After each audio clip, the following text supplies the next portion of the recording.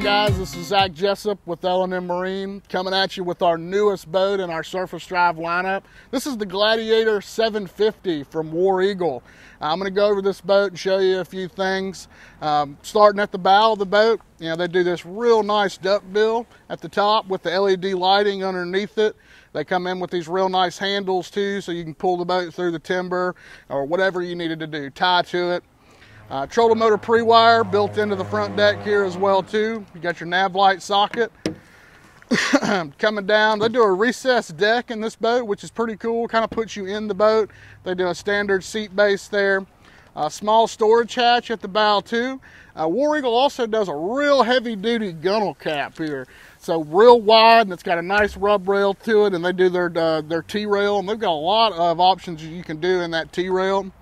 Real wide boat, so it's got a 50-inch bottom, but right under a 70-inch beam throughout the whole boat. So it's got a lot of space for coolers, decoys, dogs, whatever you're going to have in there. They do a seat base center of the boat there.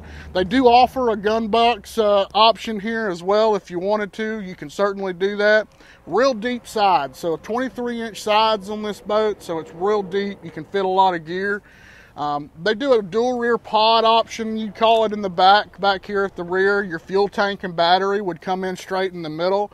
A really and very accessible switch panel there too for your nav lights, courtesy lights, and a couple accessory switches.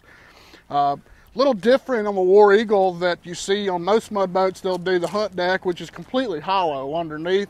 They come in with the sponson pods to actually give you that little bit of flotation. And this boat's going to have a little bit superior handling too. Not your typical mud boat with a all the way flat bottom. So it does have a slight V to the hull as well as some ribs there too. War Eagle paired this boat with the new GTR 40 XD. We all know, we're real familiar with that engine. We do a lot of them, and it's a great match for this boat for speed too.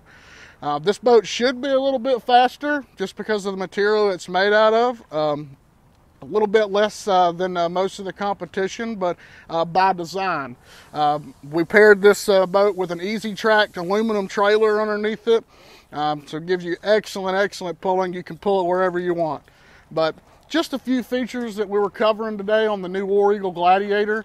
We'll put some information you can click on underneath this video. If you have any questions, please feel free to reach out to us at 251-937-1380, or you can shop 24/7 on our website at southernfishingboats.com. Thanks for watching, guys.